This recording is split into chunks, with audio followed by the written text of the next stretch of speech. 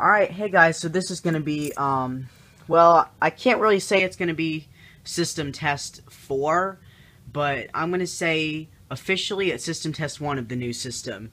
So, you know, right here I did some changes, and I do changes to my systems all the time, like, all the time. But, you see you have the Firelight, BG12 right here, and, you know, there's wire running all the way across here, and this is my Marcom horn strobe right here, and which is just like the ones at my school, and this is a fire alarm LED indicator. I was going to put up like a little sign here or box this in, but I might do that at another time. But I just decided to do the video like this because, you know, why not? Alright, well, the system's pretty small, of course, so I think that's really all I have to say about the system. So let's go ahead and pull it in 3, 2, 1.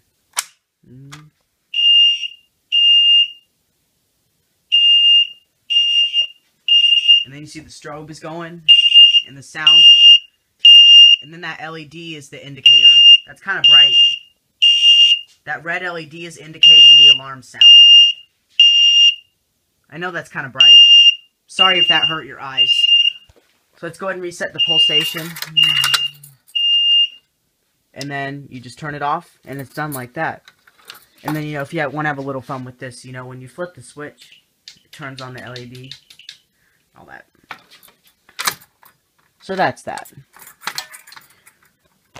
Alright, well I think that's it for this system test. Thanks for watching. Please subscribe to see more awesome videos. Thanks, and goodbye.